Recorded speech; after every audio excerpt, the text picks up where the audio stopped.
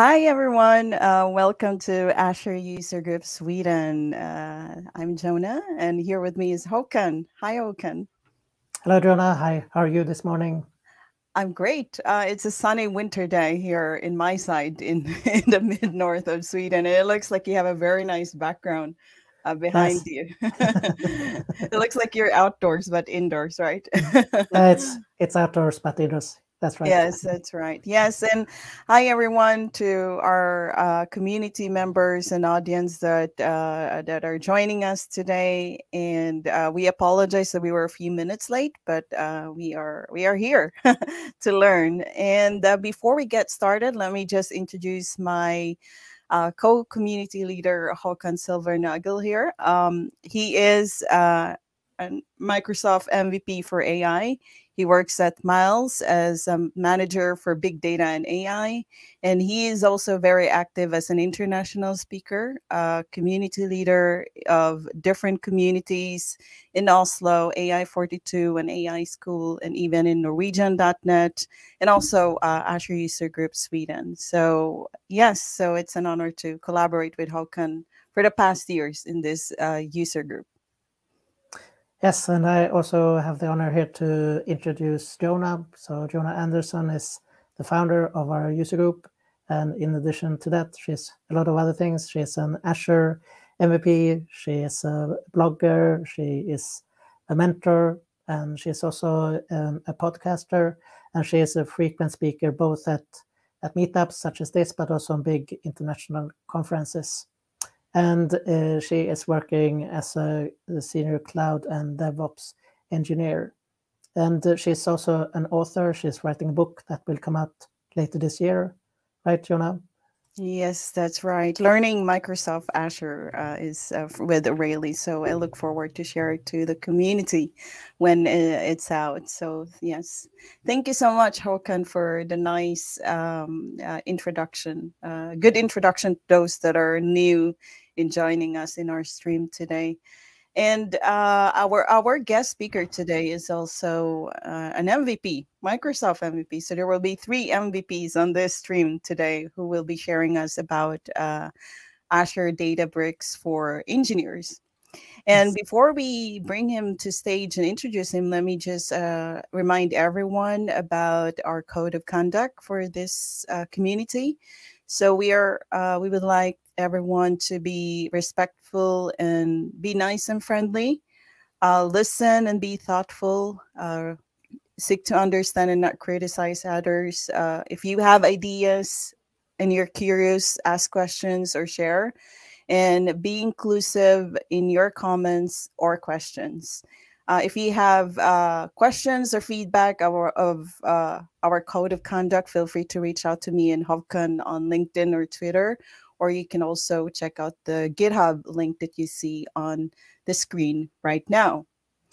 And also, we will be sharing learner badger from Microsoft Azure Heroes. So if you have your phones with you, you may claim or collect your learner badger from Azure Heroes.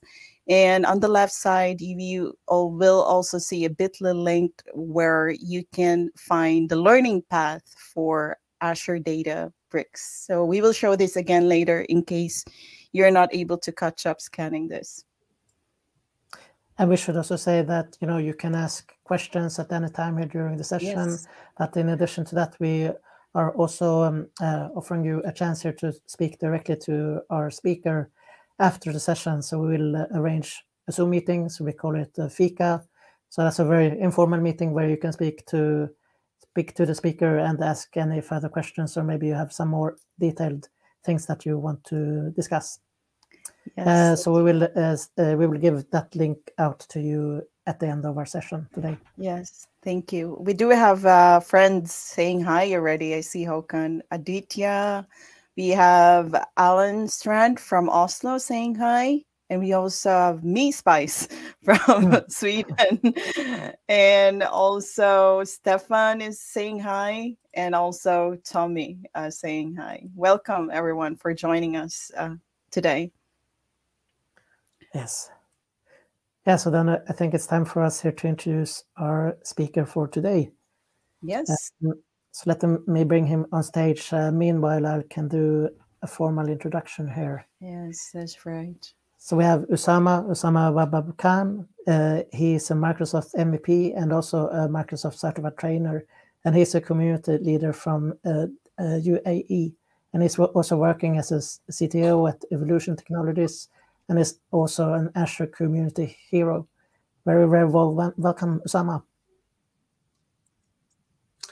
Thank you, Oscar and John, for inviting me here, and really appreciate that. You guys doing a job. It will be an honor to be a part of this great community. So good others reach. If my Swedish is absolutely terrible, so sorry for that. And it's been a pleasure to see you guys at contributing a lot, not only for Sweden, even for the global community. We have learned a lot in this part of the world in UAE. We really have a kind of fan club for you guys, and we will hope so that you guys also visit us in some upcoming years. Thank you for inviting me. Yeah, that's great. Yes, invite us in conferences there someday, and vice versa. Yes, thank you so much for the good, good feedback. Is definitely we are planning just so we're just planning to host a couple of conferences in Dubai, and middle of the end of the quarter, I think so, or sorry, end of the I think the second quarter or the third quarter between. And definitely we're going to host both of you guys, and we're trying to bring all the community leaders, because Dubai becomes like a giant hub for everyone. The people come from different places. There's huge diversity you will find, and the great sense of technology adoption. So nowadays we are crazy about ChatGPT. You can sell chips with adding just the word ChatGPT here. So yes. We just have hosted artificial intelligence conference in Riyadh, and now we are replicating that one in Dubai. So shall we begin?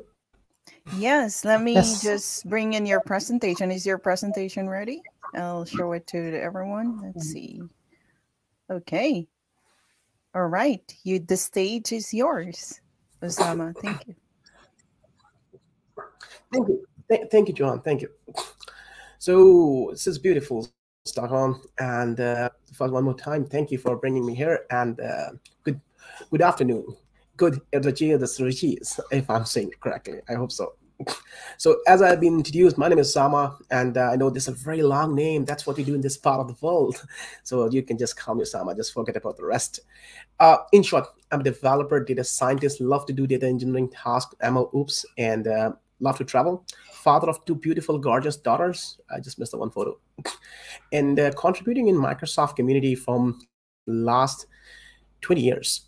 It's been 20 years. Yes, it's been so far. Published a couple of books, and collaborate with the amazing community fellows across the globe, and give me an opportunity through my MVP title that interacts with an audience across the nations out there, across the globe out there. Very proud fellow of MCT community. I think so it's more than enough, and then to MIT. So as you guys know from the title of this presentation, this particular presentation or today's session is heavily focused on one specific task of data engineering. As a data engineers, we basically work with several of areas. Data engineering is like a Swiss knife. That have lots of tools to bring it out there. And one of the most important common tool that you see, if you ask me today, that's what the prime goal or prime task of focal task of data engineers is ETL processing. Data engineers are responsible for some advanced tasks, implementing data security, integrating with the solution architecture, collaborating with other roles in a project.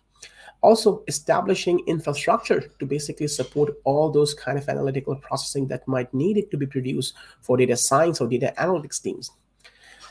But the more often, the more important task that you have seen that will be basically end up in the basket of data engineers is ETL processing.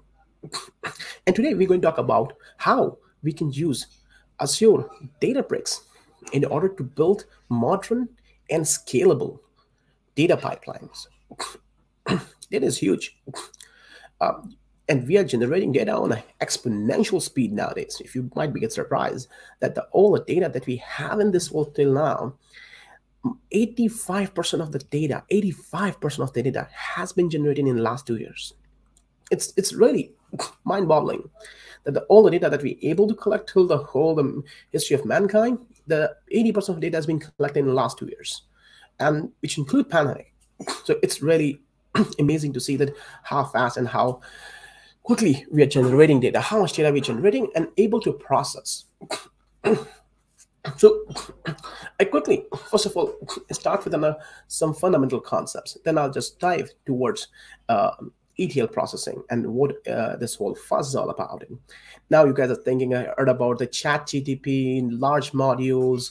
So all those machine learning models, all those analytical solutions start with the data where it's actually its core, where it's reside in some other systems, some ERP, some softwares, and or some random resources in a structured form, which is absolutely not usable.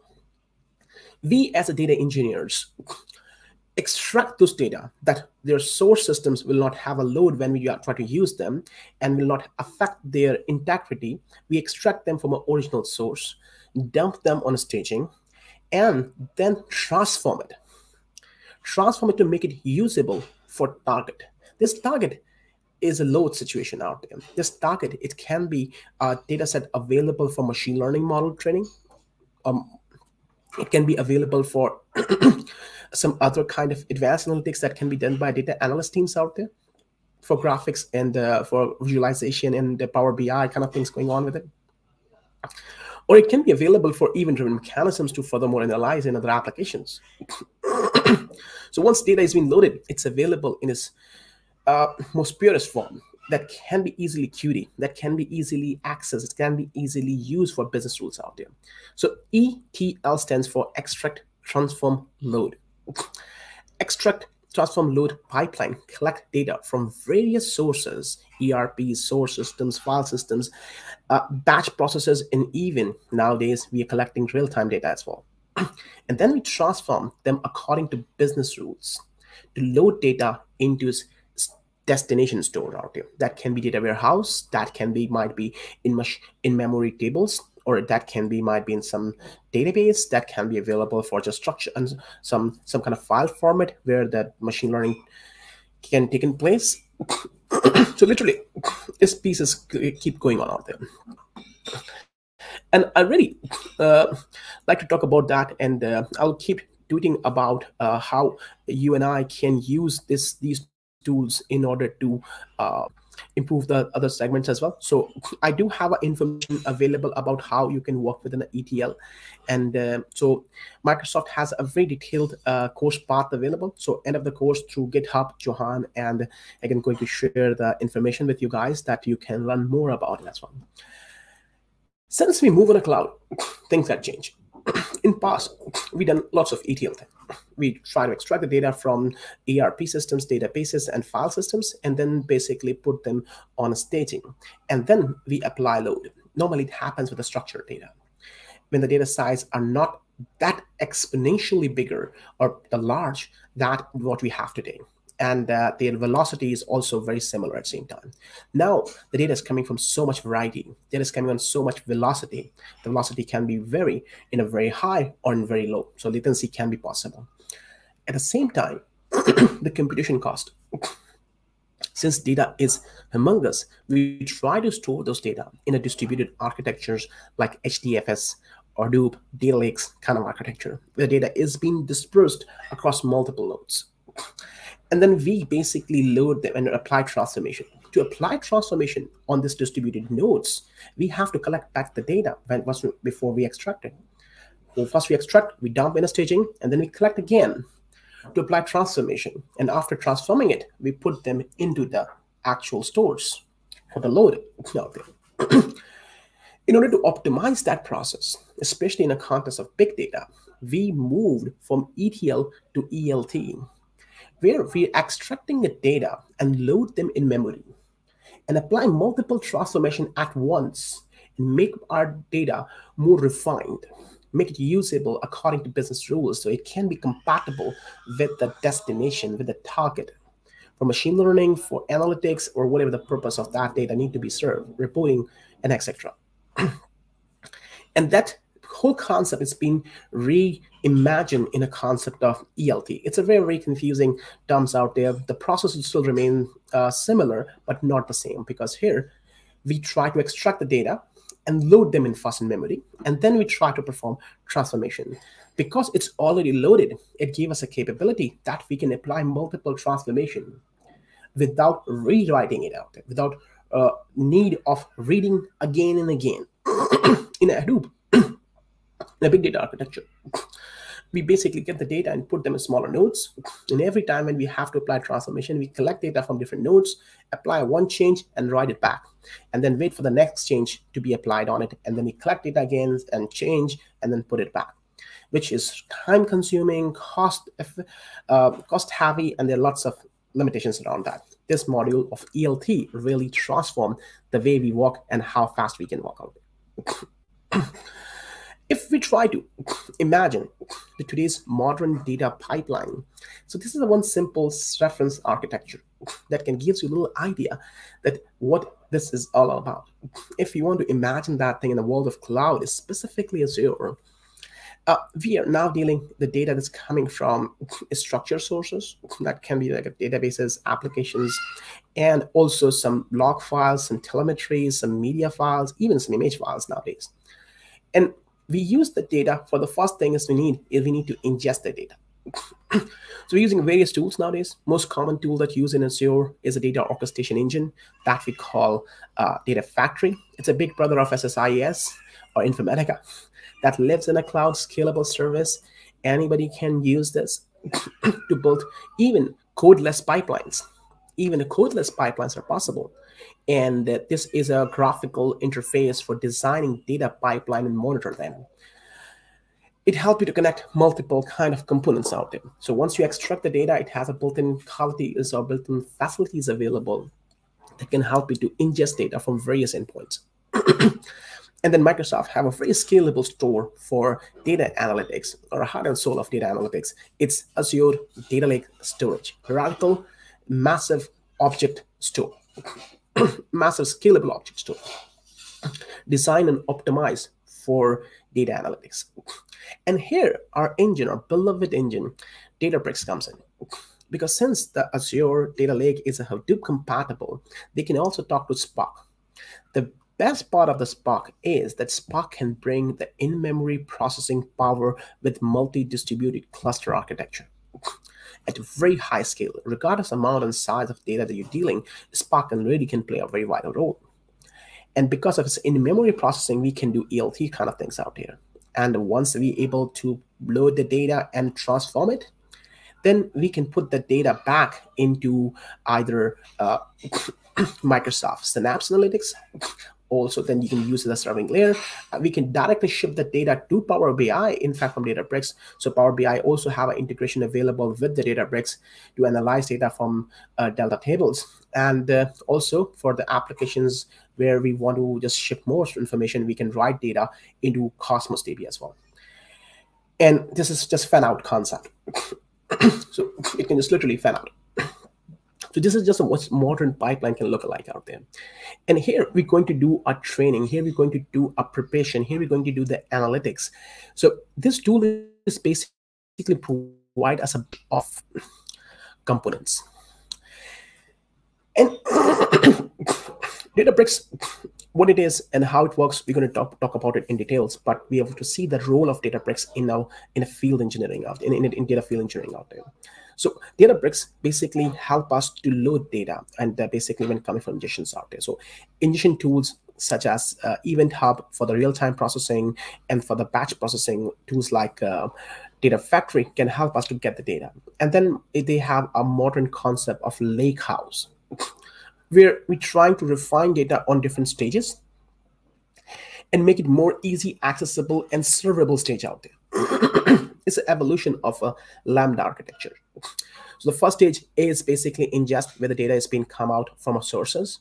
Second, it's being stored in real-time processing. It's just storing in memory, and inside the data factory, we're just putting them either into some raw stage out there. When I say raw stage, it means that I can put them in a form of data lake. And then second level of transformations. So we do a twitching here, we do a transformation, we remove the errors, we remove the data that is not required. So we try to clean the data. So removing errors, cleaning errors, removing columns, making more flattened, creating a more tabular structures, scaffolding of data, try to remove data types that are not relevant, try to optimize data types, correct the formats. So we try to shaping the data, enhancement or enrichment of data out there. Once data is being enriched, then the second process kicked in, which basically called the gold layer. So it's basically divided into 3 layers in the Delta Lake architecture on Delta front, that called bronze, silver, and gold. In the gold layer, it's a more aggregated form. So we basically perform advanced aggregation, the calculations, you can say, if I simplify, we aggregated data. So once it's aggregated, it's pre-compute. So it becomes much more faster and easier to serve and accessible in applications like Power BI. So that's what the modern pipelines look like. Then the second question pops up in your mind. Sorry. What is Databricks? These guys keep talking about the ETL and Databricks. We came here to just learn what is Databricks. So you guys have seen that. What's the role of Databricks in the life of data engineer?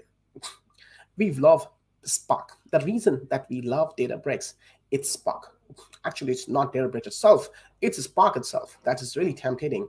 That requires us or provides them the power to run in-memory data processing. So Databricks is basically an open source or kind of tool, or I can say the third-party tool out there. Okay, it's not Microsoft proprietary product. So Databricks, it's a kind of a tool that can be used by multiple teams. The main advantage of a Databricks, it gives you a serverless addition. It gives you serverless addition of Spark, which means you're not managing servers out there. You're just able to access Spark directly. It simplifies the deployment and management out there. It's been built by the same team who built Apache Spark, but it's more premium and more advanced. They're able to click and create a workflow management systems, which means that you just click once and able to create a whole Spark cluster, and it simplify your interaction with the Spark out there, that how you can write code, how you can submit your code, how you can run your code on it, how you can submit your jobs. It provides you native integration with the different file systems. So it will becomes easier to read and write data in very optimal framework. It provides you interactive workspaces and notebooks where developers, data scientists, data engineers, business analysts, data analysts can collaborate on a single platform. So data analysts can basically use the aggregated data to build reports and dashboards. Even it's possible directly inside the Databricks by using the multiple libraries like Panda and building graphs and charts capability in notebooks. Data engineers can use a Spark SQL Python-based code notebooks to transform data. And also, data scientists can be here at the same time in a single platform, so unified platform, to allow them to use a refined data to build their machine learning model by using Spark Power where they are, by using Spark MLlib libraries. So their most framework are already available. When Databricks try to connect with the Microsoft, they try to friends with Microsoft. Microsoft brings their own cloud goodness. So you get the infrastructural goodness, first of all. So you get the complete support of infrastructure as service beneath that. So all the Azure virtual machines, virtual networks, and integration with their networking components and encryption power and on-demand compute will be at your disposal. Great integration with Microsoft own product, such as Cosmos DB, Azure SQL, and also Synapse Data Factory. Very enterprise-grade SLA and integration with authentication and authorization by using Azure Active Directory, which make Databricks super awesome tool. It allows you to integrate open source architecture at the same time. So you can use Delta Lake sharings, ML flows, Apache Spark, Redshift, and their multiple component frameworks are directly infused in Databricks DNA. And when working with an Azure, it's really enhances the architecture out there. It just complement the scale or the magnitude that you want out there. You can use to extending your catalog and managing permission access management through Azure Active Directory out there. There's always a question that what we can use for out there. There's always a question out there that what is Azure Databricks is used for out there. So customers use Databricks for processing, storing, cleaning, sharing, analyzing, building models, monetizing the data sets and solution for BI and ML solutions. So building machine learning models and using a presentation layer. So it's being used for both purposes out there. Tool many faces. Just remind me of something from Game of Thrones. So yeah, it has many faces. And so it helped me to basically build and use and compatible with so many different applications. You can see here, deep machine learning, stream analytics, data warehousing, and compatible visualization. It do have an integration available with multiple types of storage components. So it can read data, ingest data, write data from various endpoints. So structured data sources, such as SQL, now it's called Synapse, or real-time data sources like Kafka or Event Hub, Hadoop sources like data lakes or blob storage. So it have interactions available with these components out there. So you can use this to apply many tasks out there.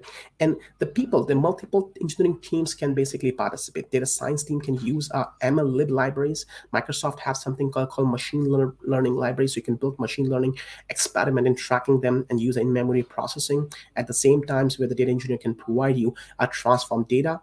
So data is available for you, so they can collaborate on a feature engineering side, okay, in a workflow of a data science. Data engineers can help, this tool can help them a lot by providing them multiple tools. First of all, serverless, integrated IO, and workflow management. And the best part is a workspace.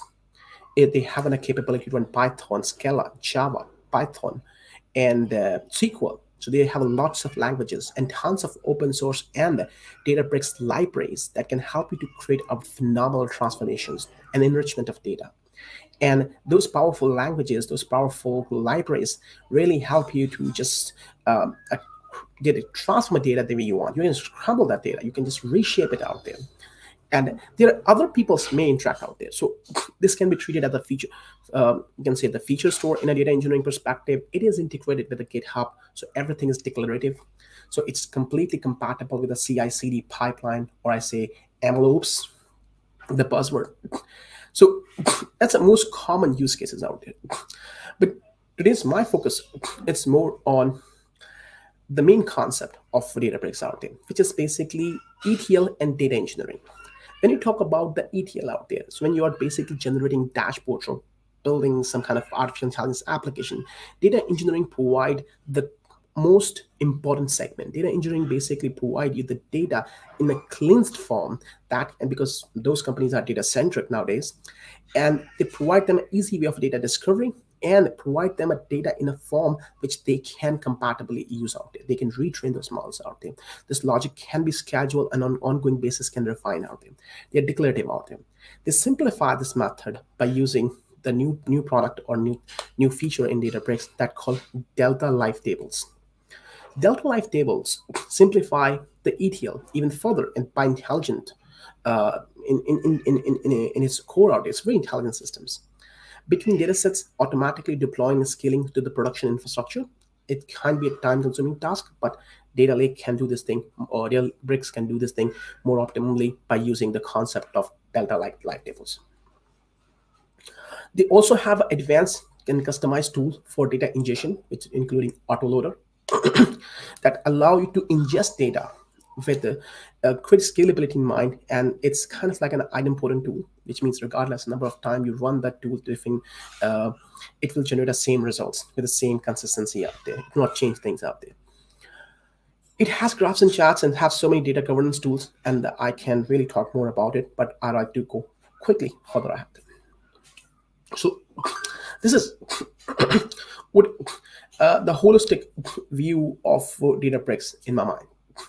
So first of all, enhance productivity. First of us can collect data from various endpoints, batch processing endpoints as well, and it can data sources, and it can also stream data from real-time data sets as well. Data engineers can get the data, make it available for data scientists. They can build machine learning models, create a predictive models, create a prescriptive models out there that can be compatible or usable by the data analyst or business analyst as well.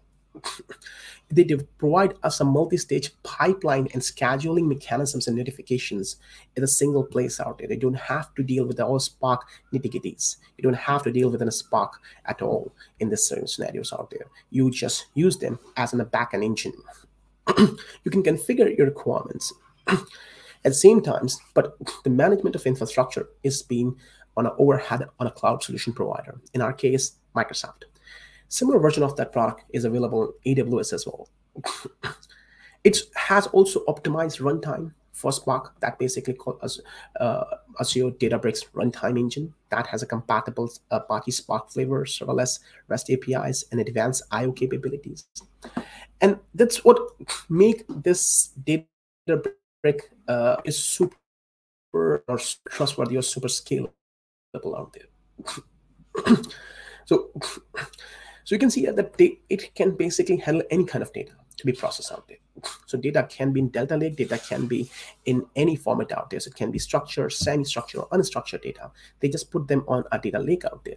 And then we refine the data into multiple phases out there. So we create a streaming pipelines, we create a SQL analytics to just basically perform some analytics out there, and then use it for next layer. Now, you guys might also like to ask a question that what is Spark? Because I have talked about it, the store, train, machine learning models and all that, and talk about the Databricks in general as well. But what is Spark? Spark is open source data processing engine built around a massive speed for sophisticated and advanced analytics that provide in-memory processing. It's an in-memory engine that can be a faster 100x faster, and when you go for the Databricks, it's that people say 500x faster than anything else. Even their own predecessor of Hadoop Mapper user jobs out there. It's the largest open source data project with more than 10,000 contributors. It's been used widely across the globe. It provides a high scalable infrastructure that can basically allow you to use a multiple compute machine and distributed architecture to process data. And not only for data, you can use a machine learning libraries for distributed architecture to take an advantage of it as well. It allows developers, data scientists to work along at the same side out there. So it will support multi-language, Scala, Java, Python. So you can use these languages to write the code or submit your jobs out there. And you can use analytical tools like GraphX or SQLX as well. And these tools are really helpful out there. So first, it have a data frame library. It have a streaming capabilities.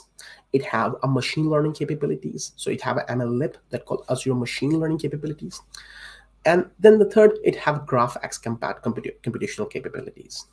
So when you talk about it, the MLlib libraries, the MLlib libraries is consuming the most common algorithms and utilities for classification, regression, clustering, collaboration, filtering, and much more out there. So TensorFlow and many others are by scikit-learn. They are also available in a compatible version of Spark. And it can stream data. This is how we look alike. And Spark unify a couple of things in a single picture. Spark try to basically simulate many things in a single picture out there. And Apache Spark, it's one of the most advanced and the most popular tool for, I think there's some question, no. Sorry. Spark is one of the most popular data processing tool on planet at the moment out there. Not Databricks, many other companies is leveraging this out there for batch processing a large amount of data in small batches, and interactive SQL, which means that it has a SQL style structural language that allow you to interactively query on real in-memory data. So get the analytics done. real-time processing. So it has a capability to stream data from an ongoing processing out there. So the Windows-based architecture, different time series architectures out there will be available that help you to just process that. Machine learning, deep learning, graph computation, all that in a single tool out there, which make it super powerful, which make it super compatible as well.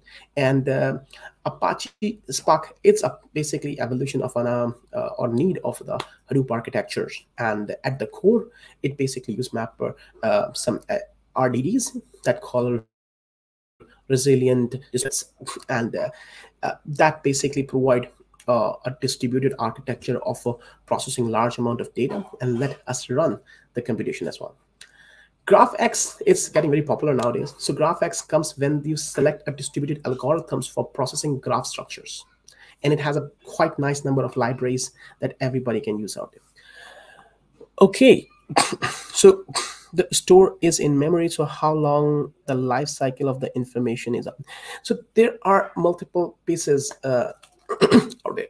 So we do have since it has a resilient data architecture, you can process data and make it available in memory as far as the data is living and running in the cluster. And you can write back the data in the serving layer after completing a job. So it will be available for long-term purposes out there. So we use that one for the processing. As long as the Spark clusters are spinning up, we have this data out there. And we can dump that one and reload them as well whenever we need it as well. Yeah, the cost is an expensive product. So it's an expensive product, and it is basically use a combination of Azure infrastructure. So Databricks is also using their own licensing. So you have to pay for Databricks license along with the infrastructure that you use beneath Databricks, like computational costs from Azure VMs and working ingesting and increasing across data at how much data is coming in and out from Azure, and where it being consumed. So the cost is really very in this particular segment out there. So it do provide a structured streaming. As I say that the data will be available in structured stream, and it's same as Spark, like Snap, and so data will be available in memory for sure, but it can be really write back into the very optimal way of aggregated data can be write back as well. So into the some other systems or on some files as systems as well. It's very compatible within a Avro format and a Procret format, which basically allow them to write data on the file system or a distributed data lake in order to, if you want to process further or you want to resume the processing as well. And so, or you can just put them into serving layers. So if we try to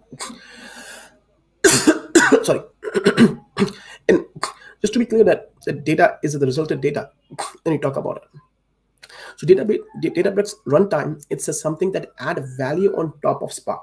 So you have a proper Spark, and Databricks, it's add its own runtime. And Databricks runtime, it's basically designed for cloud optimization and infrastructure best practice implementations, which optimize its I/O as well. So it add the optimized layer for I/O, for data processing and reading and writing purposes out there, in and out purposes out there. That called Databricks I/O.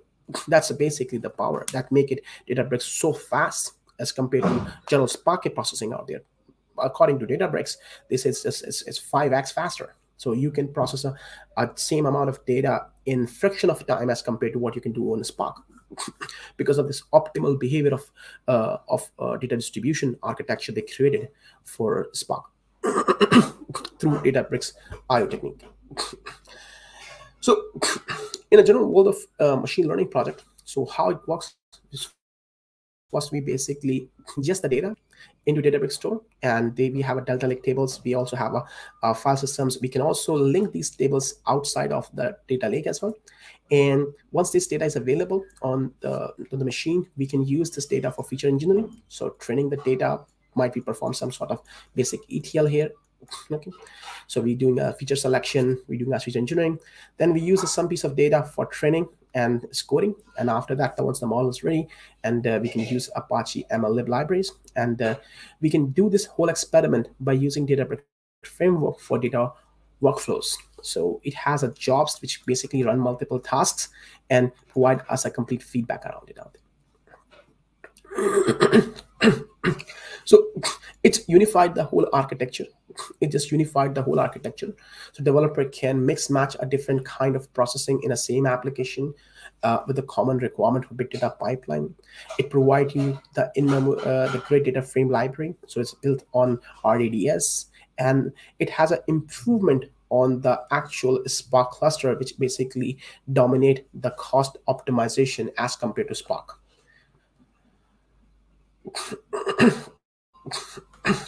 So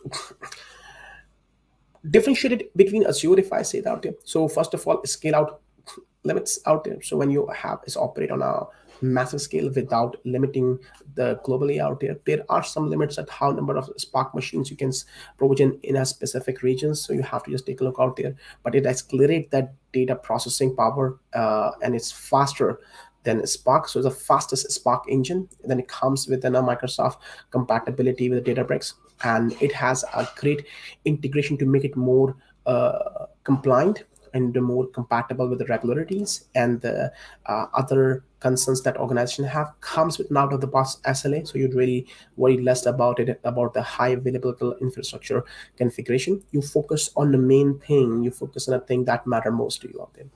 So faster innovation and faster involvement out there. This one is a most simplified process here. So Microsoft and Databricks have built something that called Autoloader. It's a basically open source tool that optimizely load data from different tools out there. This particular tool that called Autoloader, it's a kind of tool that perform ETL processing, okay, or they can say that it basically used to process data or load data with optimal best practices out there. And it basically very efficiently load data, because one of the key tasks of data engineering to optimize the load process out there.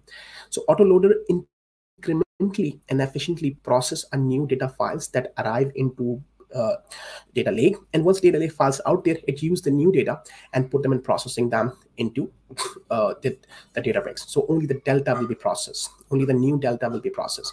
So, and it's do this thing in a very optimal way, in a very recursive way. And it's not compatible only with Microsoft. So you can use S3, you can use GCP storage, you can use Azure Data Lake, and Hadoop compatibility as well.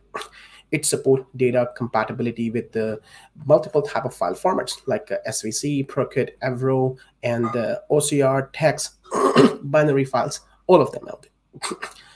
So Autoloader basically discover the files and then read the persistent metadata, and the metadata is just like in a small file that have a key pair value, and from that values is basically to determine that what particular set of files it have to load out. It doesn't read a whole file, it just read the header of the file, which basically provide them a small metadata information that just use that what piece of files or what segments of files that need to be used in order to just get the new coming data. In past, we don't have that mechanism. That's why we load the whole file again. So when we have to process more data. So, and Microsoft integrate its Event Hub, which is basically the serverless edition of Kafka, and that for the real-time streaming. And here is our beloved Delta Lake architecture. So Delta Lake architecture help us to raw data, aggregated data, and not aggregated means the transform data, and this one is an aggregated data available for serving. So the purpose of me showing these advanced segments to you guys, or these reference architecture, to envision, to just understand that where we are coming from out there, and how we can use this tool out there, because this tool can be used in so many different formats. Today, it's very popular with its own Delta Lake architecture because it's combined both layer, reduce the computational cost for streaming and processing of the batch data. It allow you to ad hoc queries. It allow you to use for analytics and machine learning at the same times, and it has multiple advantages. So this one is a more enterprise architecture, where I can see the Delta Lake format architecture available, basically leading in data from data factory, and the real-time data coming to Databricks out there. So it loading the data from 2 points, one from real-time streaming, second from a batch storage at same times, and they will be available again in a bronze and silver and gold tables here. The gold tables, once it's basically processed out there, and then it can fan out. it can give to the application that you can use by the Kubernetes. It can be used then from Cosmos DB for the for serving layer and for highly distributed architecture, or just put them into SQL Server data warehouse or Synapse data warehouse, where it literally can be used for a serving layer out there, which basically can low latency and persistently available, more optimized for read queries out there, compatible for the long-term storage out there. And it's keep refreshing. It's a recursive cycle. Okay, this keep happening, might be every second, every minute, or every hour. The schedule basis or real time can continuously go on.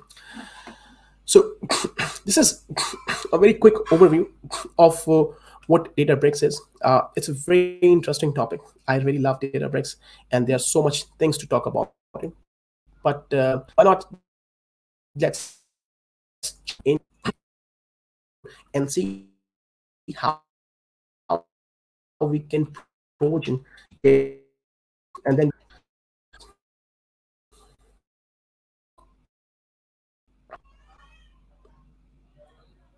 come on, too fast. Here we go. So we got an Azure here. We just log into the portal at azure.com.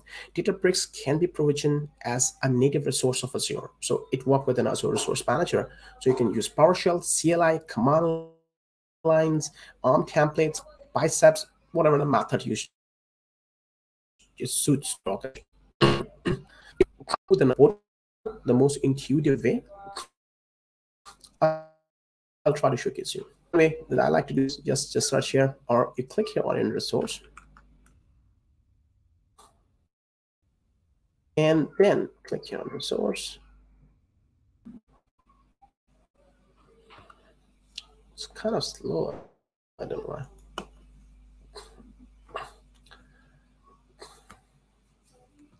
It's terribly slow.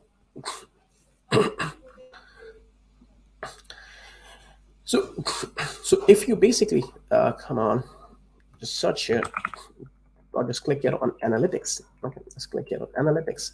You will find under the analytic tabs Databricks. If you sometimes it doesn't appear, and if it doesn't appear, you can just search in the main global bar. Okay, Databricks. So if I click here, Databricks, Azure Databricks.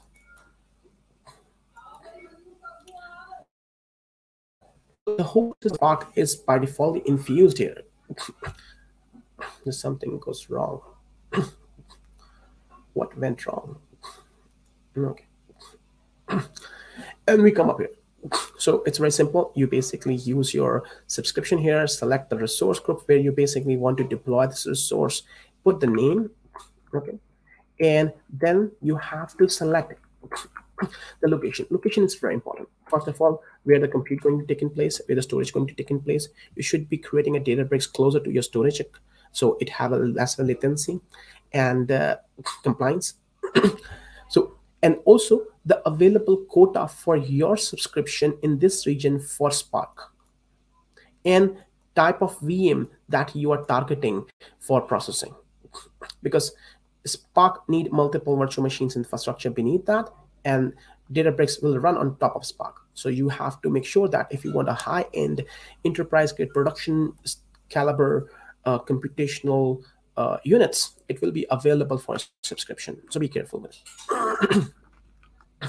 So it's available in two separate editions. One is a standard edition, another one is premium. Standard edition of Databricks, it doesn't come with a role-based access control. So you can, so the shared workspaces and where you can have collaboration options, they are not available there. However, they have an Active Directory integration, but not the collaboration features will be enabled. This one allow you to create a collaborated environment for the workspaces as well with the role-based access control. So you can assign permissions and access management.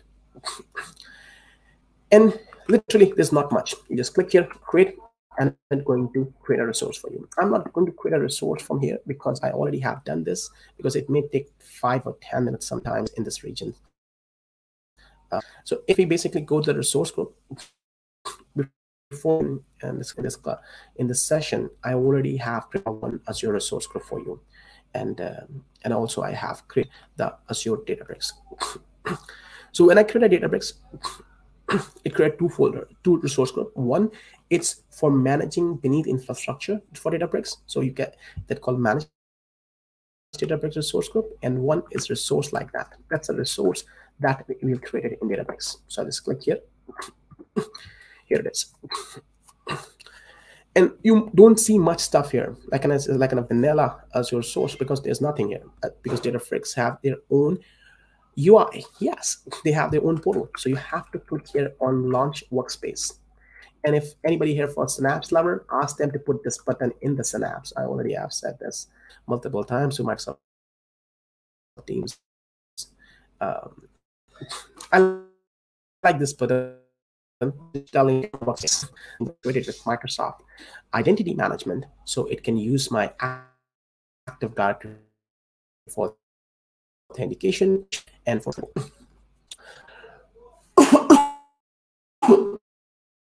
sorry.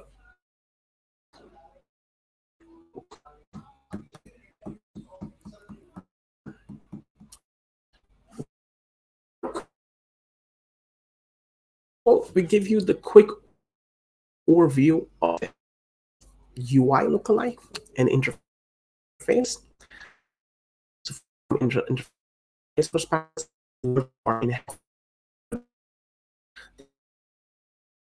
different from that.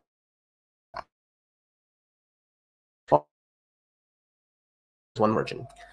You can see here you have a search options on the top. That's your branding here. Here you have an option in this on the right hand side corner where you have a user setting and you have an admin console.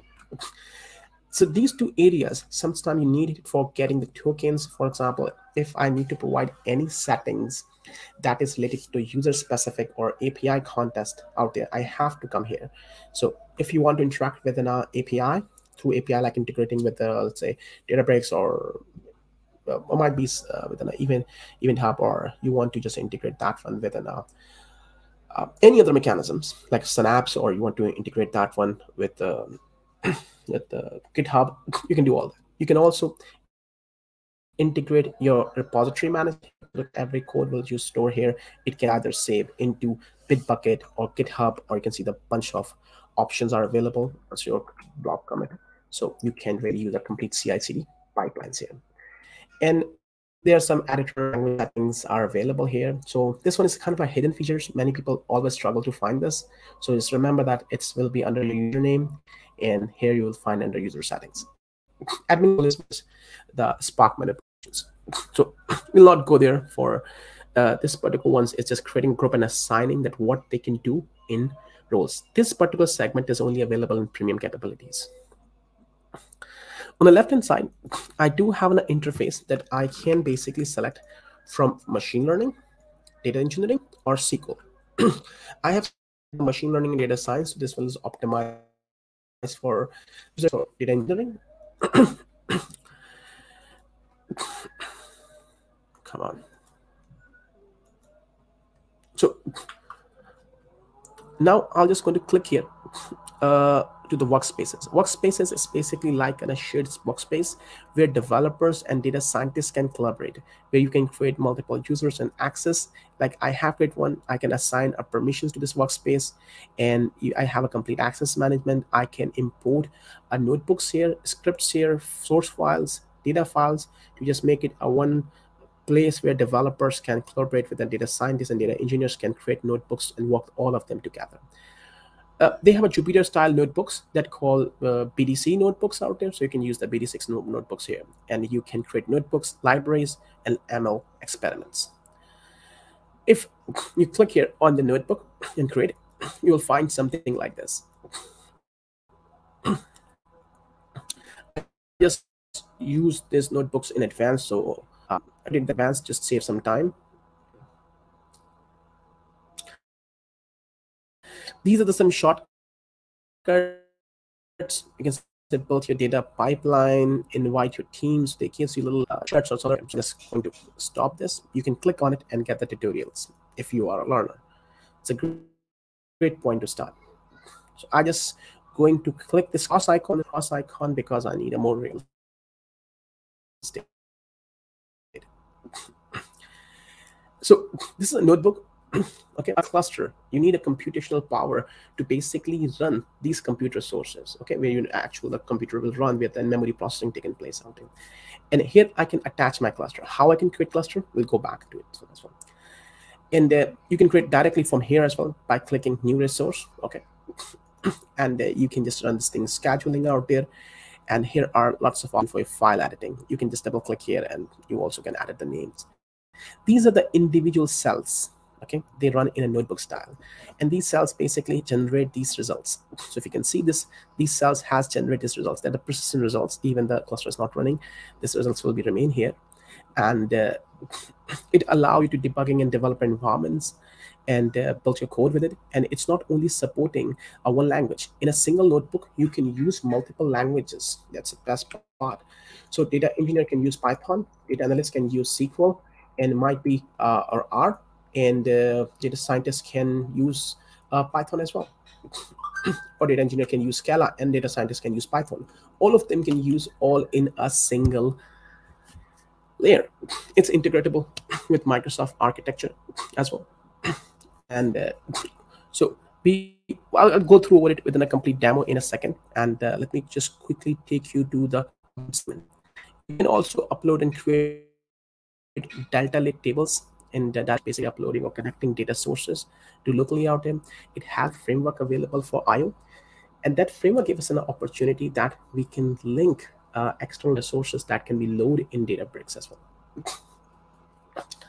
So if you basically come on this screen under the compute tab, you have option to create compute. So just click here on create compute.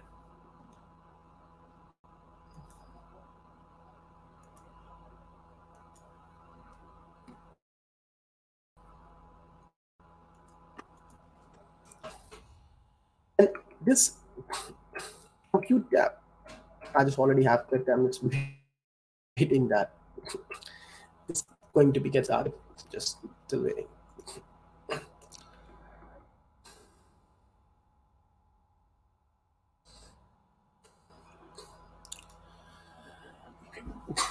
So here you can basically define the policies. So you have an unrestricted policy, but for personal compute and different shared compute policies will be out there. Here you can decide the concurrency mode. So it's a shared mode, or it's just for the single user. So decide the concurrency, that how the jobs will be processed around it, which user access you want to grant them. And here is the most important runtime. It's basically decided what version of Databricks you want to run. So I'm using here at the moment long-term support version of Scala 2.12 and Spark 3.3, and that's one of the reasons that we come here, not go to Synapse, because it supports the all advanced and production ready Spark additions here. And here I can configure my cluster. That's all I have to do. How it maintained behind the scenes, it's their responsibility. So I can define number of workers, means individual virtual machines behind the scenes in a load balancer or scale set, and define how many maximum roles. And here are the options which is available for me. The size of virtual machines that I can select for graphic accelerated, or based on your subscription and location, these options will. You also have an auto scaling, so it means that it can automatically control the adding and removing instances as well, or you can define thresholds. Here you can define the 120 minutes of inactive time. So I have said that if the server is not active for 120 minutes, terminate them, which means this cluster is going to be stopped, the in-memory process will be going to be wiped off, and but the data in notebooks will be saved there, and it can be right back into data lake architecture. So, and there are some advanced options. The moment you click here, create, you will be ending up having a cluster running. Total active memory is 28 gigabytes, 8 processors, 8 cores, and the source is UI. These clusters can be created through API. This cluster can be created through scripts, so, and through deployment processes as well. So you can also have a workflow. You can also find the workflows as well, and where you can create flows for your organization. We'll come back to it and how we work with that one as well. So let's go and create some basic demo. So in order to do this, I am going to go back to data source. So I have a data here. I have upload a small data set. just for this classroom demo, or just for this particular session demo, let's take a look to my data. I'll go to in my data lake. This is my data lake storage.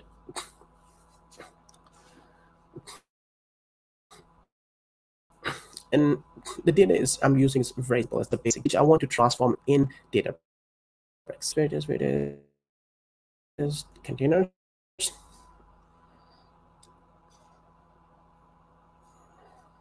So this one is here. There's some radio data available, so I go for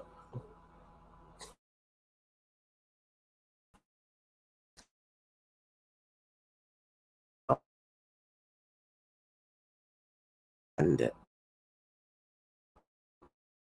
so you can see some session ID, subscription ID, login information, some genre. So that's kind of information you may see here.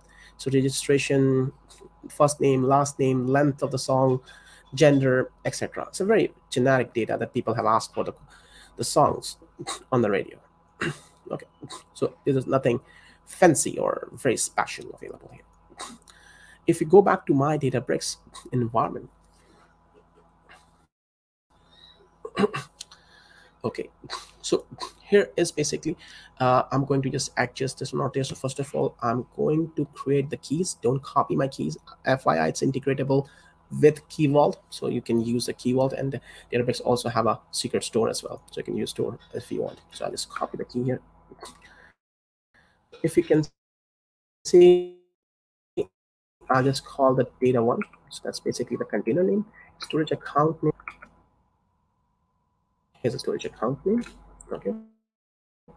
And here I need an SAS token. Okay. Access token.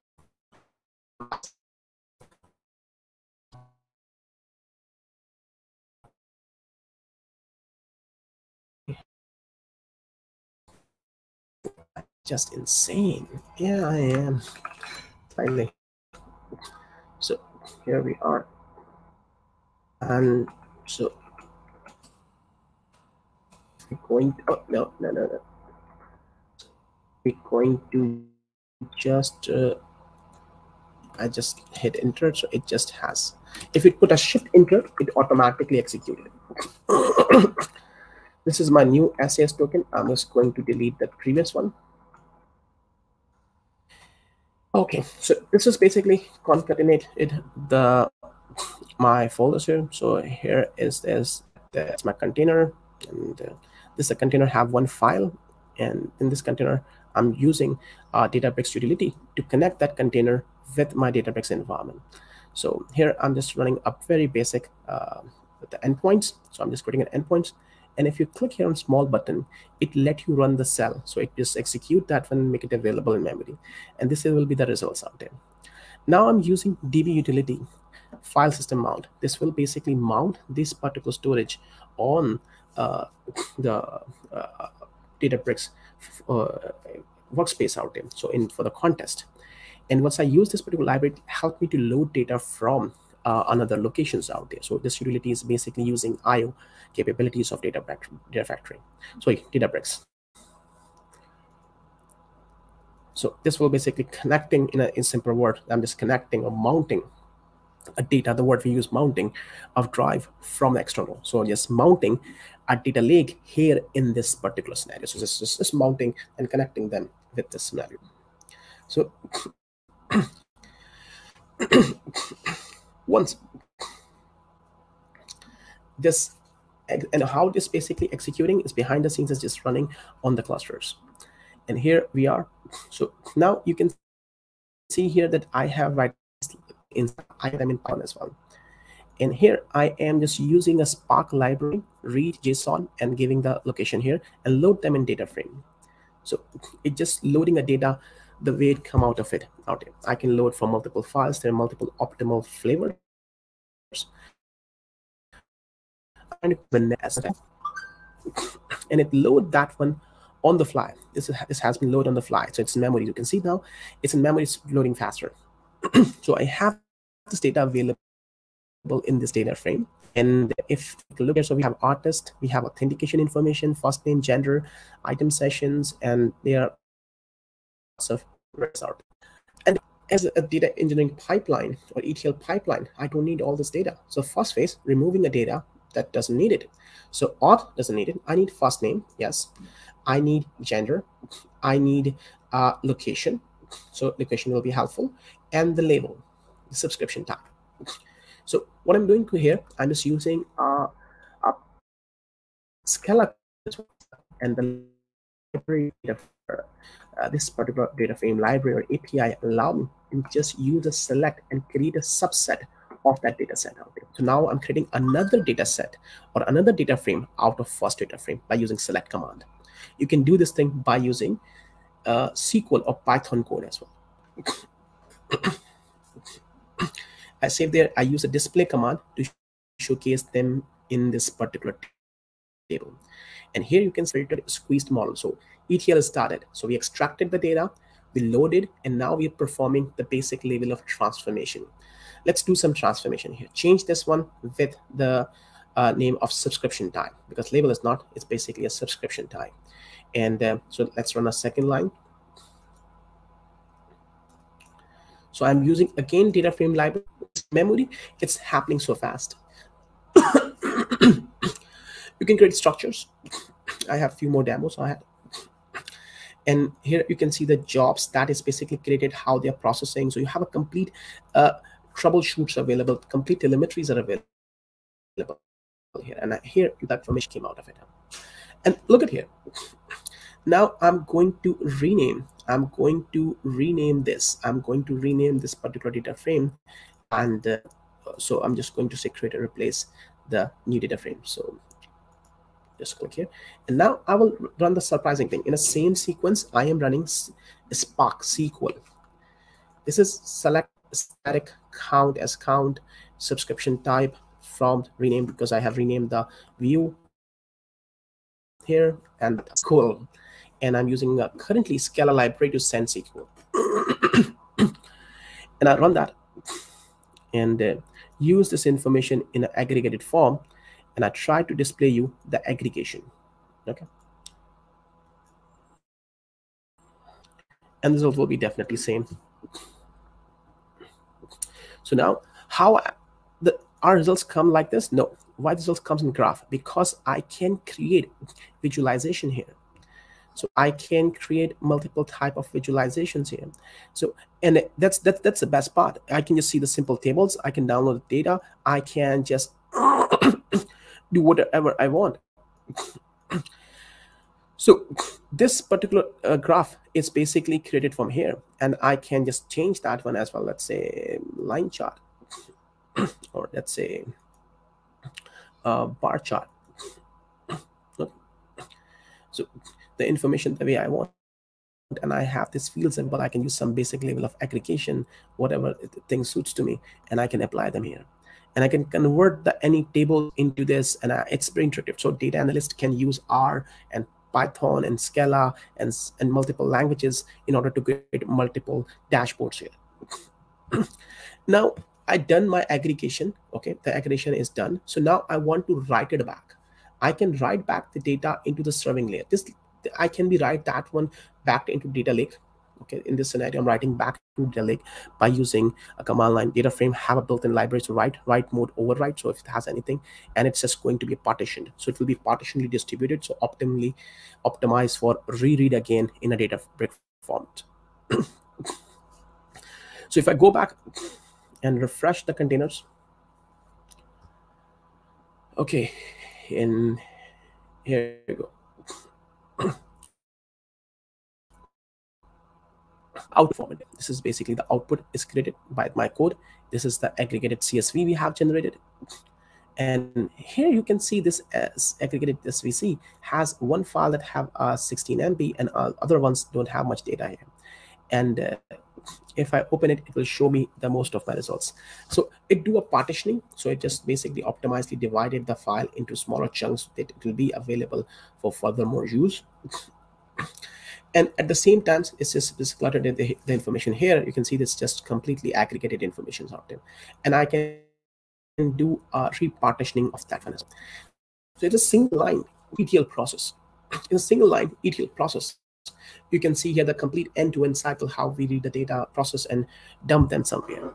And we can use multiple languages at the same times. We can use multiple flavors at the same times as well. Let me take a slightly advanced demo. Let's slightly advanced demo. And this will be the last. So first of all, we're using here another data set. So if you use command line, so these are some sample data sets that come out of Databricks. So this is basically songs data sets out there. And I just use the display, utility, file systems, list the data sets. So I can see there are 3 files available in 2 folders, data 01, data 02. And this files is already available. So what I have done, I have opened these files and I apply the joins, and I can see the list of file attributes which are available here. I can see the list of file attributes, and then I just see the path of those files, that how those paths are available, and list of files that are available in this particular folder. And then I'm just joining them all together in a single data source, so I can read them all together. As you can see here. So that's all this particular script does. Okay, this showcased me that the data does exist, that I can use it here. If I'm going to show the second step of this particular phase is just to evaluating our data. The second phase is ingesting our data. This one is data ingestion, called processing out there. So here we're creating a structure schema. So that's like a schema that we want to produce. And here we're defining the path. Here we're defining the cloud files format path. We can define SVC paths and multiple type of format, SVC format, Procket format, Avro format, based on what we want. And we're passing this information, so it will convert the loaded data into structural and strongly language data frame with our given types. Because when we load data by using data frame library, we just use data and try to intelligently find data types. But for suppose there are some strings that look like numeric values, it will just remain string because they have text value. But you want explicitly to be use them with your given data type, so you can create a structure here. So I'm using a string here, and here I am just providing path, and I'm start streaming. Streaming means it's continuously reading the data from there. Second phase of this one out there is second step.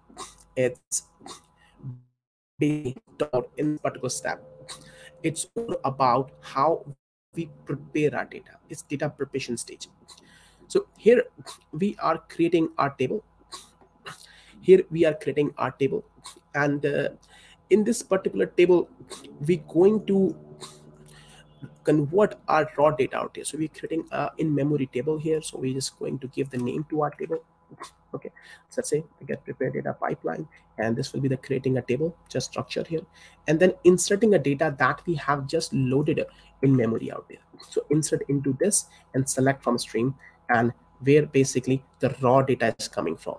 So where the raw data is coming from, we can just get this data out there. So why? Because this data, when we loaded in our previous example, we quickly back, because they are connected. That's how we created the multi-steps.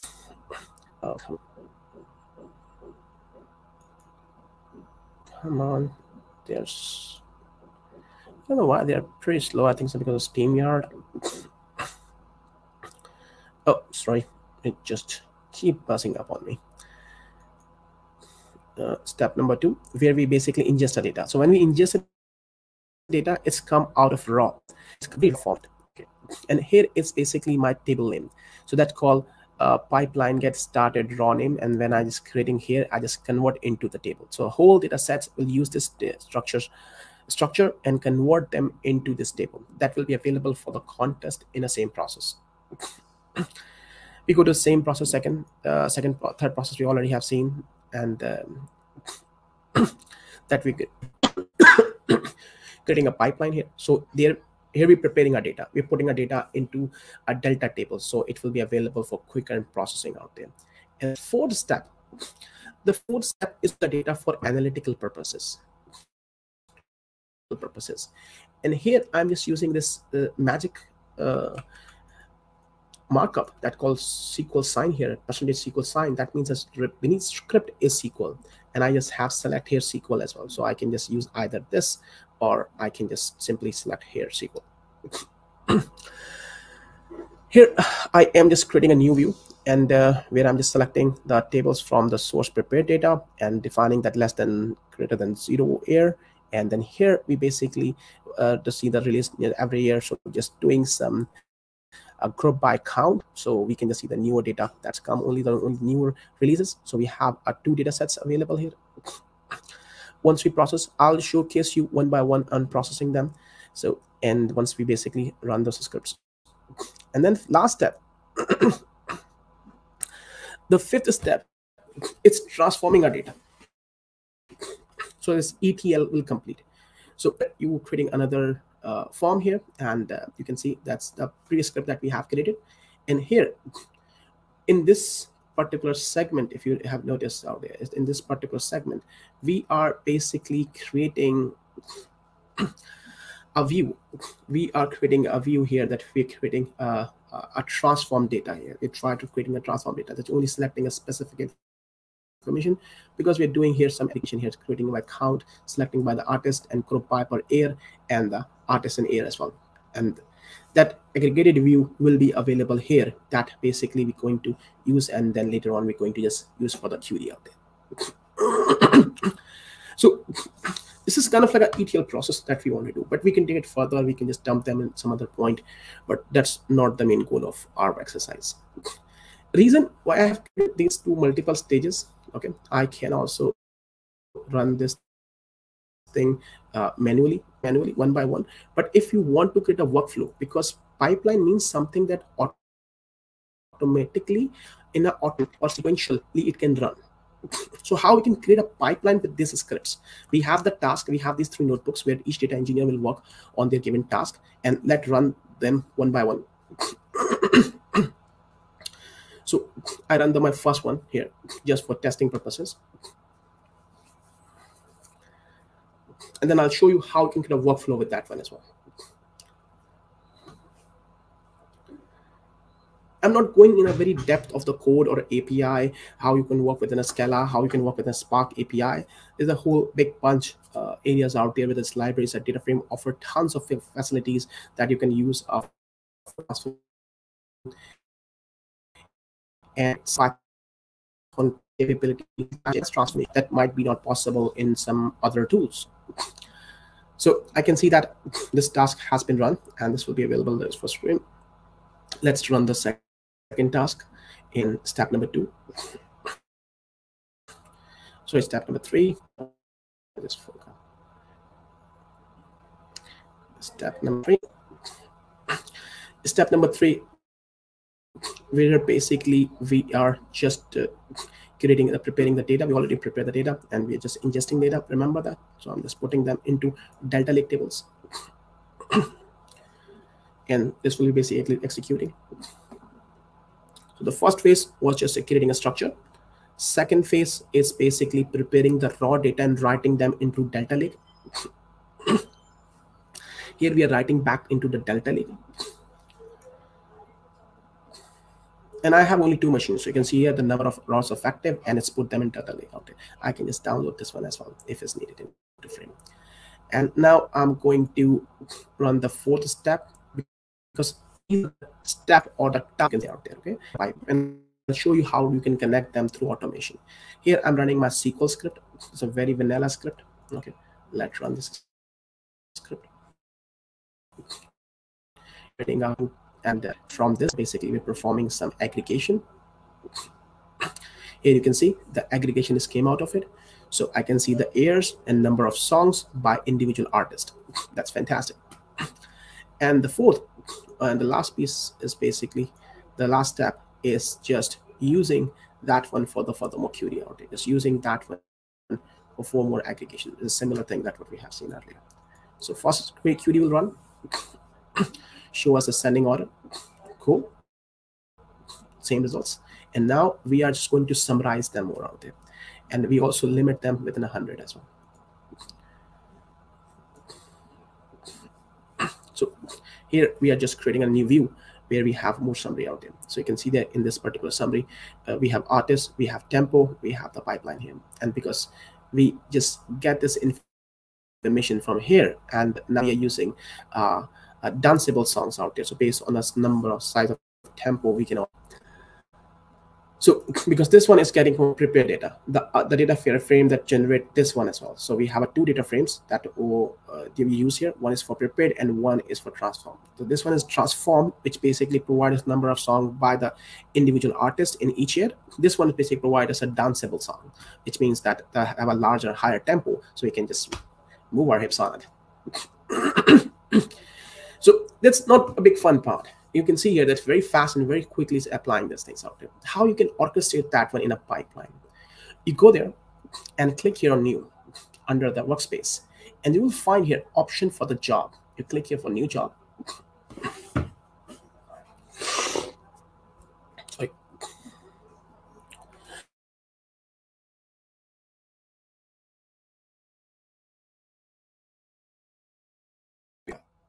So it has a built workflow manager. Give the name for this job. Okay, let's say live demo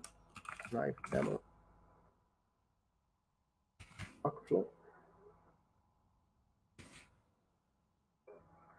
And here you select the type, so you can really use the Python scripts, SQL scripts, Delta Lake pipeline tables, and jar. So because Databricks is built on Scala built on JVMs runs by the Java. So that's how the architecture goes. We use notebooks, okay. And here is the notebook that we have. Define the path that you basically want to use. For example, here I define the path, and here I have to select the shared compute, which basically I'm going to use and process this data. And let's click here, create.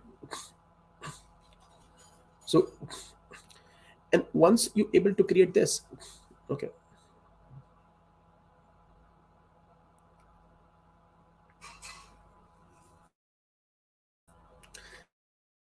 That's a first task in the pipeline. It can build a pipeline.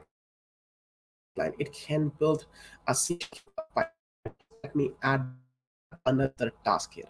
It saves sometimes. I already have add one workflow for you. This I can demonstrate. Okay. When I click here on this icon workflows, and here you can find the ETL demo workflows. You can use this workflow from here. And I can just run this workflow from here. Okay, I can run and I can parameterize that one as well. I can monitor, I can schedule them as well. I can define and configure different gits. So it literally can use so many things. I can just click here, run. It's going to create and process. You see, these are 3 tasks they're going to run: ingest, prepare, and analyze. So they run 3 separate notebooks in Databricks.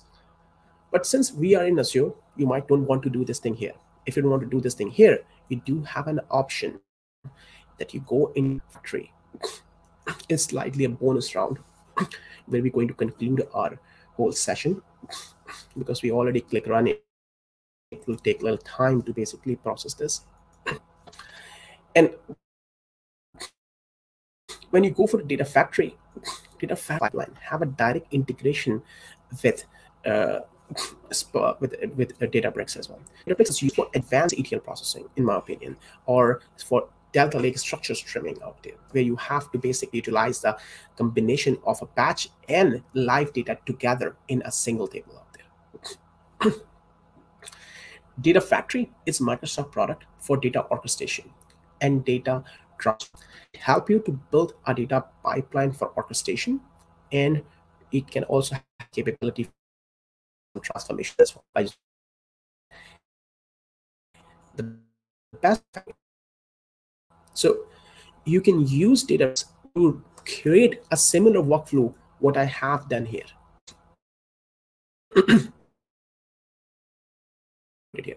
So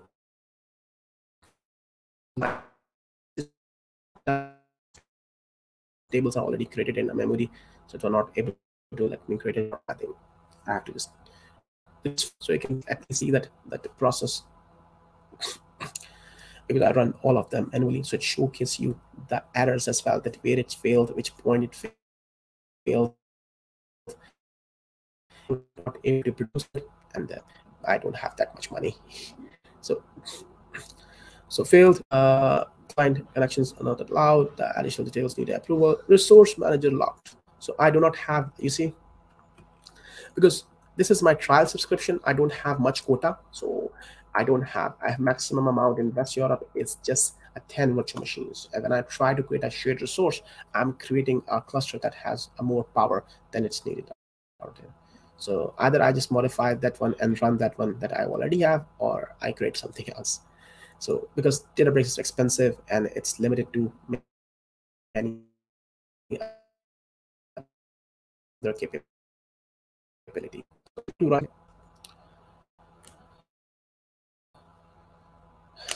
So this yard is very heavy. Teams are not.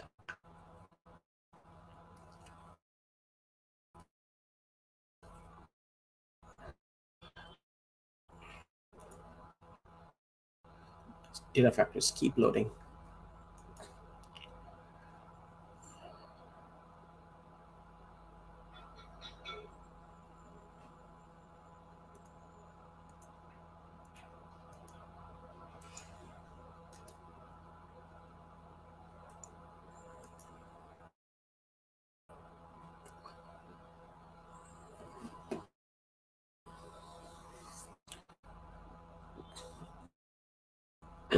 It's very slow for some reasons. Might be you have to check the downtime, check the status of the service. Always when you see this kind of slowness, come on.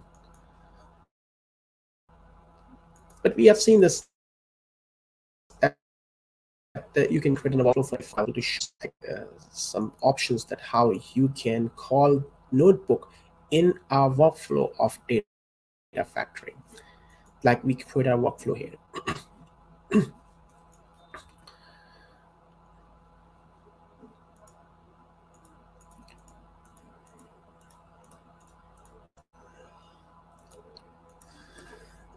I'll close the data factory. Sorry, Databricks. So I have some space here. Okay. And here basically we can build a data pipelines. So if we go here in author tab, okay, and if I click here, create data pipeline, I quickly create a small pipeline here. I'm not going in depth at what this tool is. I'm just showcasing you that how integration is available, and you can see the Databricks here. Click here, notebook. Literally just drag and drop. I'll just drag one more time. Why not? Oh, come on. It's damn slow. And here you can just go under the property tab and select the Databricks. So you click here in a link connection, establish a connection. So I just use my own subscription where I have my workspace available, and I will just use the existing interactive clusters. I can use the access token. So you need to provide the access token, and so if you want to get in this access token, you have to go back to your Databricks. This is the access token which I was talking about earlier.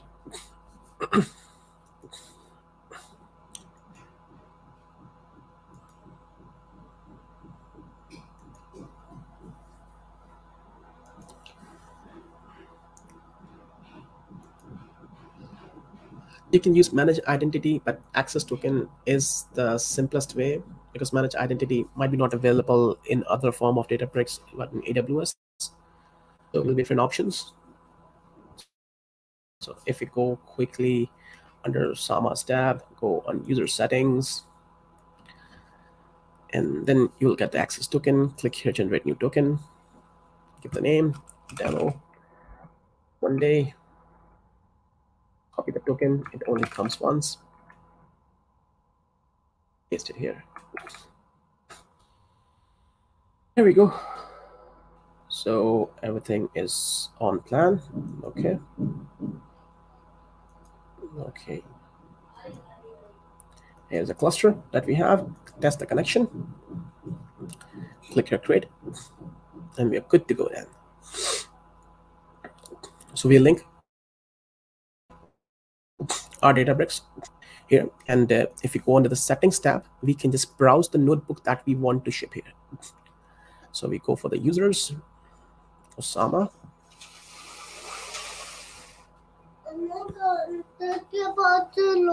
Okay, do you give me a moment? I'll come back. Wait a minute. I'm on the call. Say hi.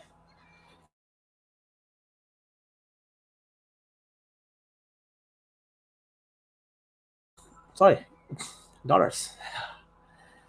So be here, and just let me just select the one piece here, the last one, because it will be it's still in the memory, and we able to just directly from here. Okay, we create this pipeline, we publish this pipeline. I can complete workflow here. I can create a complete workflow, and I can add more stuff here, and I can just drag and drop not only items from Databricks, also other places, and create a whole workflow here. I can pass parameters, and so workflow can be built inside Databricks or outside of Databricks, in Synapse or in Data Factory. And here we are, and we can use the same pipeline to be basically executed. So we come here on, it's just very slow for some reason. Here we are. So you can just enable the debugging if you want, and in order to execute this thing for the testing purposes, or I can just add the triggers. So there's option here that add trigger now, and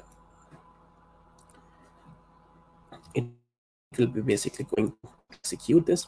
And if we go for the run, so this is basically executing my pipeline. I can run on a schedule basis, multiple methods I can be doing out here. So I can call this one for here as well. I can just let this particular workflow to be executed outside of Databricks, because it's superly integrated with Azure, and it's very easy. It's very fast. I'm able to do everything, whatever I want. Okay, so I have a great integration. I have a great infrastructure service support, and all the VM creation, all the infrastructure support as a serverless, I don't care about it. It will be provided by the platform. I can work with the multiple libraries. I can work with the ML libraries and transformation libraries and Python libraries. So I hope so this gives you a pretty nice idea about it, that what's Databricks in general, how we can use it, what kind of use cases it can be useful for it, and why it's getting so popularity. If you guys want to learn more about Databricks, we're going to share lots of learning material over my Twitter handler and through Johan and my fellow co-leader of user group. So, and that's all. And if you have any questions, I will be more than happy to answer that. Thank you. Thank you so much, Usama. This has been really great, and I really appreciate that we got some in-depth demos here to show the real capabilities here of Azure Databricks. I think we've actually covered the questions that came up here in the chat. So let me just post here as a banner here. This is a link here to our Zoom meeting. So if you have any further questions, or if you have any comments, or you just want to discuss anything, you can just log on to the Zoom after we've finished here in a quick while here. But do you have anything more that you would like to say here to our audience regarding Databricks?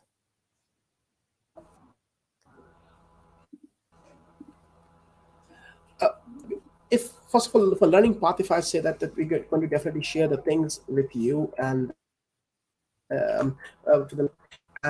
so Databricks is very popular, and I will also provide some of the link that is about the cost, because cost is subjected to a couple of things, and the pricing of Databricks, and especially which edition you use. If you're using, for suppose, a premium edition, so Microsoft use something that's called DBUs, Databricks units. Yes, Databricks units, what they call it, and it's $0.30 per hour, so, or $0.30 per DBUs out there, and then the running cost of actual computation beneath that. So there's some cost you have to pay to Databricks and the libraries that you use out there. So I'm going to put the Databricks official calculation options, where you can see that how you can evaluate the Databricks options. How can I pass this information? I can just put them in a private chat. Yes, post them in the private chat, and I will post them over here. Yes. Sorry, I didn't see the message. So, yeah. And that's all from my side. And thank you for giving me so much time, Hakan. And thank you, Johan. And thank you for all Scotland and Sweden community and around the globe for having me here. It's an honor. I hope to see you sometime other. And thank you. Thank you for that. Yes. And we also got some appreciation here from Tommy, who says, thanks for a great session. Really liked the demo that gave a good insight on how to work with Databricks. So with that said, I would like to wish all of you a very happy weekend. And I'm looking forward to see you the next time. And also see you hopefully in the Zoom room in just a short while here. So thank you so much, everyone, and have a nice weekend.